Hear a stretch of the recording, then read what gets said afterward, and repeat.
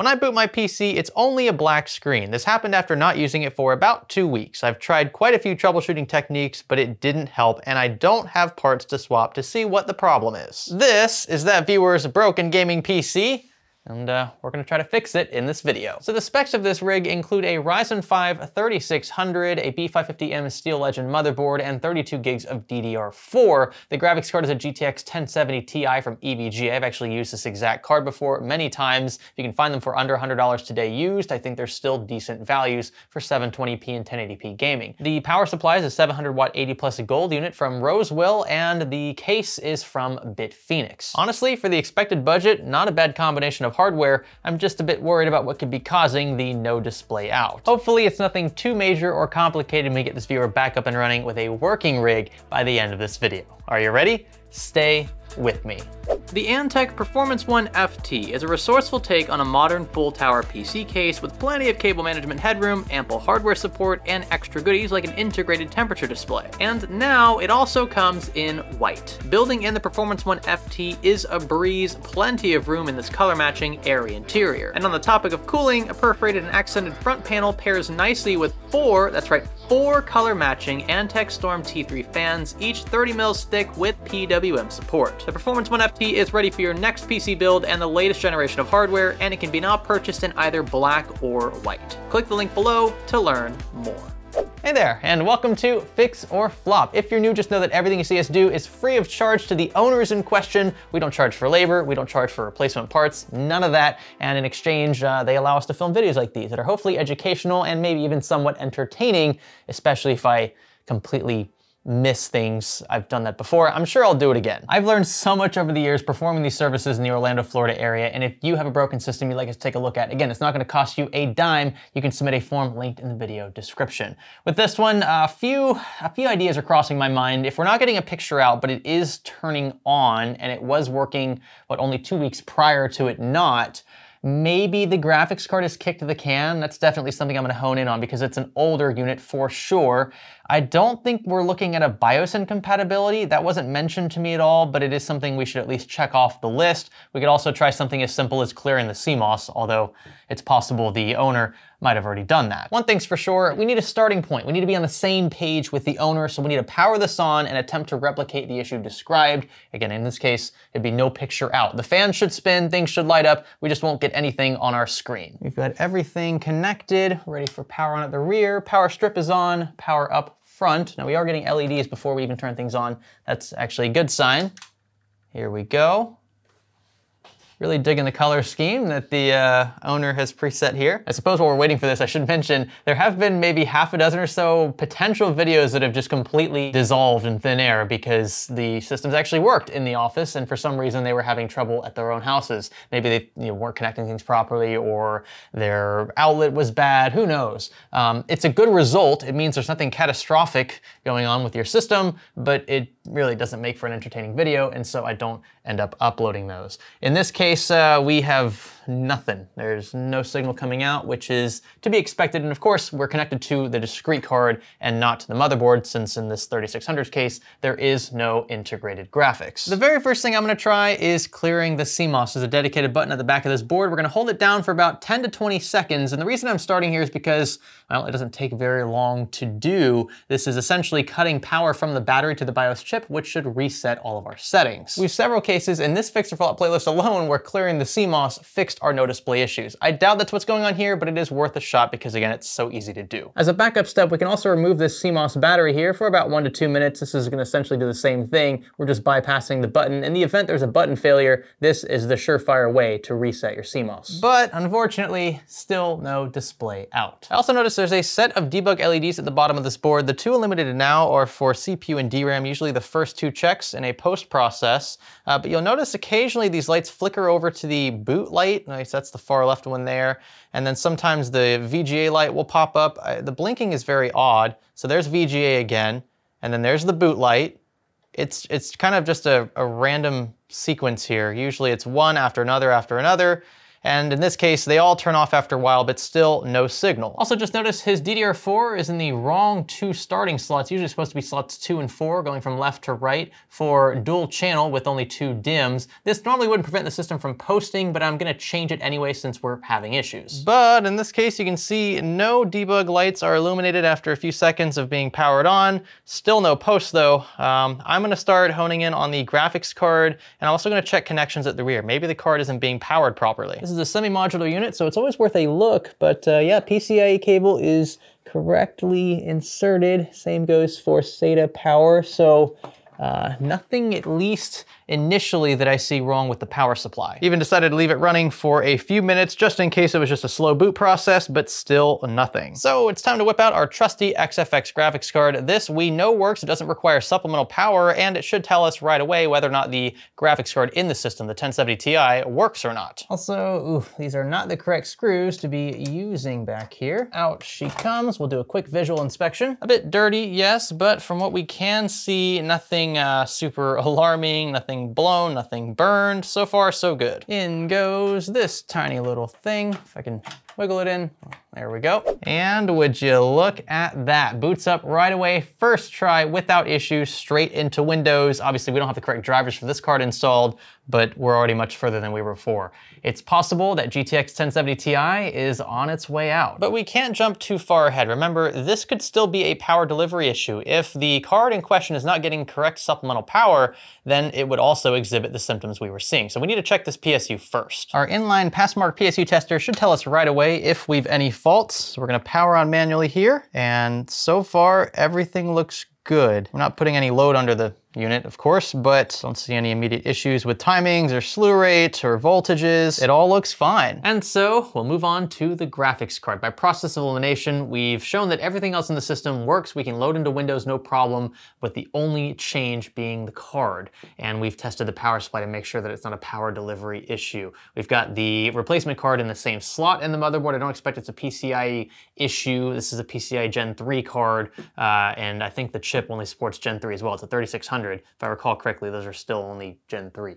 So none of that would conflict with this kind of card here. In my experience, I think the only other option we have is to disassemble this and see if there's anything noticeable that we can fix. We should also repaste and you know, do a bit of cleaning while we're in there, might as well. But I doubt at this point we're gonna be able to get this card to work anymore. We'll start by removing these Phillips screws topside. Now you'll notice that this one here actually has its warranty sticker still applied. It hasn't been punctured yet, which tells me this card hasn't been disassembled, and more importantly, hasn't been repasted since it was new. And this is a Pascal card, so what, 2016-ish? We're almost a decade old at this point. And while I know it sounds crazy, there goes the sticker, I have seen cards completely breathe new life once they've been repasted. It's just how things work sometimes. We've got 2 sets of cables to worry about, one for the LEDs and one for the fans.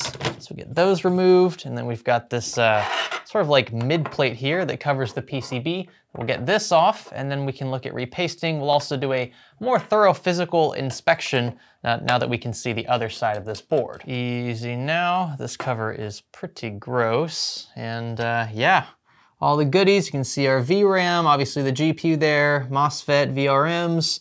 Everything looks okay, which tends to be how it works around here. In a lot of these cases, you have underlying power delivery issues. I'd wager something in this area here, maybe a dead short around the MOSFET area, and then also a partially deballed memory chip that could be to blame, or a partially deballed GPU. Sometimes when these boards get super hot, they flex and expand and contract, and yeah, that can partially deball one of these chips. So you always gotta be careful with that, especially with these larger cards nowadays. A lot of them like to flex and bend heavily when installed in builds. Yeah, just keep a lookout. I'm gonna douse this entire card in excess IPA. It's not normally what I do, but we're just gonna flood everything. We're gonna dry it all up with some shop towels and Q-tips. We'll especially focus on the GPU area here, make sure we get all this thermal paste up. It's not super chalky, I noticed that when I removed the cooler, so that's good. It means the paste wasn't trash, whatever EVGA I used. But we'll be sure to focus on a little bit of everything with this board. We'll give it a best shot, and you know, if it doesn't work, we'll have to replace it. 8 hours later. Well, here she is, much cleaner now. This certainly isn't like PCDC worthy, but I didn't want to spend an unreasonable amount of time on a card that that we might not even get to work at the end of the day. So it's clean enough. It's definitely a step in the right direction. We're gonna repaste this, reassemble it, and then throw it back in the rig. We'll just jump straight to that. Easy does it then. Make sure that we also remember to connect supplemental power, just a single 8-pin. This then is for all the marbles. The only other thing we can do, and I'll probably just do this off camera, is quickly check that the card also doesn't work in a separate rig. Again, I doubt there's an incompatibility here between the platform and the card, but we've done about all we can do hardware-wise. Again, apart from maybe probing around, this card isn't that expensive. I'd rather just replace it at this point anyway. Take it as a sign to upgrade if possible. If you can't afford an upgrade, there are still plenty of 1070s, RX 480s, and cards of that caliber for under $100. Wondering if we're gonna get something here. Debug lights have been off for a few minutes now. I've been super patient just waiting for something to happen. No reaction on screen whatsoever. The only other thing I can think of, apart from maybe, again, trying the card in a separate rig just to cover all of our bases, it's possible you might have a bad HDMI port. I use the stock HDMI cable that comes with this portable monitor, which is linked below, by the way, along with some of my other troubleshooting gear. But it's possible the card has a bad HDMI port. Not common, but it has happened. So it's worth swapping to DisplayPort just to, again, rule it out. It's really strange because we get LEDs here at the front. That means the card is getting some power. Also, you can see the fans occasionally spool up and then stop. I am not sure if that's because the card just isn't warming up very much because it's more or less idling, or if there's some other board issue. But yeah, just all around strange circumstances. What do you know? DisplayPort was not the issue. Also tested the 1070 Ti in a separate makeshift AMD rig and still no signal to a monitor. So we really have no choice, folks. We had to replace the graphics card. It's been a while since we've had to do that. I'm grateful that we haven't had too many of those, but I've got a pretty decent card. It's actually gonna be a nice upgrade for him as well that I purchased used myself that I think is gonna work no problem. And he should have enough wattage from his power supply to drive it without issue. The last thing I want to do is check the BIOS. I wasn't initially able to do that with the 1070 Ti in there because, again, that's what I believe is the fault.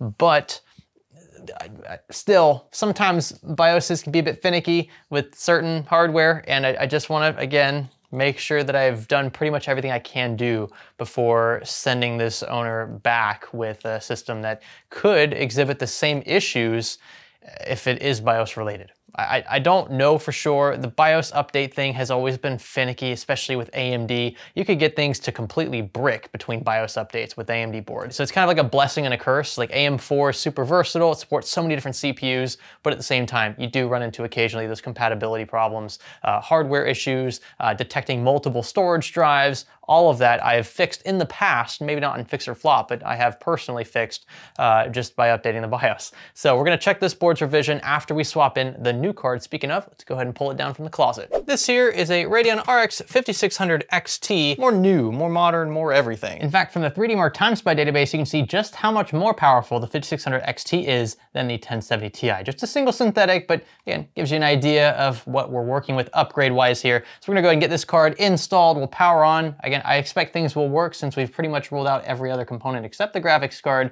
and then we'll check that BIOS as just one final precaution. Out with the old and in with the, well, newer. It's not brand new, but it's not as old as before.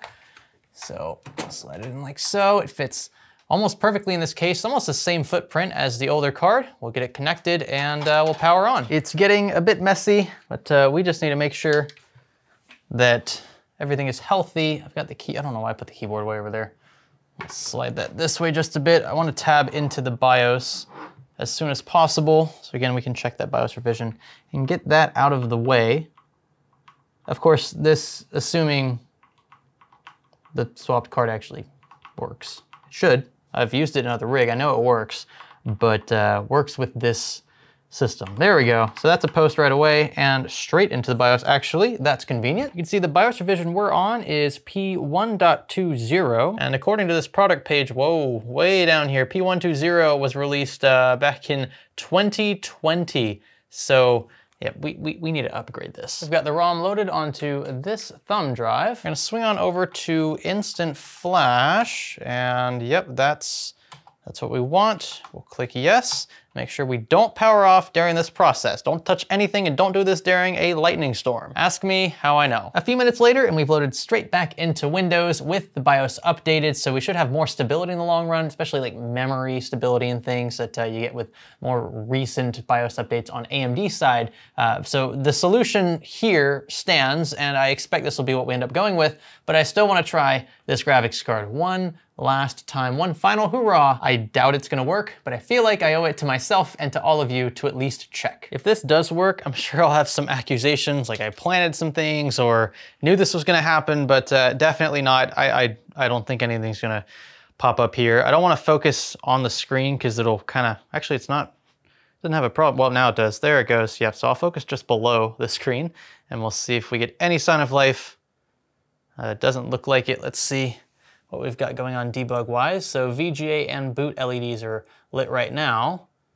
It's, okay, now they're both gone. Should be seeing something on screen right about now, but doesn't look like that's gonna happen. Shot in the dark, yes, but now we know for certain that it's card related and not motherboard or BIOS or power supply related. I hate to use the word certain because in science there are very few certainties, but I feel like we've exhausted every feasible option here. We could start probing SMDs on the board, trying to find dead shorts or partial deballings, and yes, we could blast the card with a lot of heat and just cross our fingers, but this isn't my rig, again, this is a viewer's rig, and I wanna treat it with respect. I don't wanna just send them back on their way with a card that might only work for a few extra days before it kicks the can again.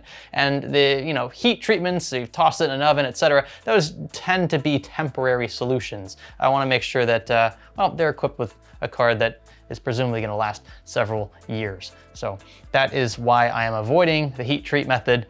Yeah, just wanted to throw that out. I'm sure some of you are thinking, why are you not doing that? That's why. It's not my card, it's not my system. I wanna make sure that it runs for a good while. Corsair HS80 Max Wireless Series headsets boast premium, low latency sound with optional Bluetooth support, clear omnidirectional microphone, and immersive Dolby Atmos baked in. Enjoy plush ear pads, breathable cloth, and generally excellent build quality. I've been using Corsair HS headsets for several years, and I think you'll be as impressed as I was when you try one for the first time. Learn more about the HS80 Max Wireless by clicking the link below. That just about wraps this one up then. With the new card inserted, I have reset the system multiple times and it loads into Windows every single time without fail. So definitely a warranted swap. Just a bit of a shame that the old GTX 1070 Ti here, trusty Pascal, has finally kicked the can. Now it is possible this can still be repaired. I'm gonna hold on to it. I've got a few other cards from previous episodes that I plan to send in all at once to ideally another channel on YouTube that you guys like watching that specializes in board repair. I've dabbled in board repair in the past, but it's not my strong suit. I don't claim for it to be. And in engineering school, that was one of my toughest subjects, if I'm being honest. Electrical circuits, I forget the name of the course. I think it was electrical circuits. It was fine up through DC, but then we get to AC current and stuff just like this. Like I knew quickly that it was not going to be something I enjoyed long term, and so that's why I just haven't really focused on it. I haven't really tried learning more. Granted, most of this is, I mean, well, all of this is DC current, but it just kind of put me off to the whole electrical engineering side of things. My dad's an electrical engineer. I don't know how many of you know that. He knows this stuff, but I don't. It's not my thing. So I'd rather defer to the specialists, to the pros who know what they're doing. Maybe we can get this thing saved after all. It just won't happen here. If you guys enjoyed this one, give it a thumbs up. Consider subscribing if you have not already. Again, check out relevant details in the video description, including where to submit a form if you happen to be an Orlando local and you have a broken system. Remember, free of charge. We're not gonna ask for any money at all. In fact, I've had people try to give me money before and I outright refuse it. It's just something that I wanna stand by in this playlist. I don't want to be compensated at all from the individuals who are already gracious enough to drive out to meet us 2 times, by the way. Once to drop the system off and once to pick it back up again. And there's no guarantee of a fix at that. So they're putting a lot of faith in me in the process, and I greatly appreciate it. You'll also find some troubleshooting gear down there, stuff that you've seen us use occasionally. I'll also have some cleaning gear as well. We cleaned a bit of the graphics card up. So if you want to see the stuff that I use on a daily basis for these videos and for these diagnoses, it's all down there. Again, thanks so much for watching this far into this one. I will catch you in the next. My name is Greg. Thanks for learning with me.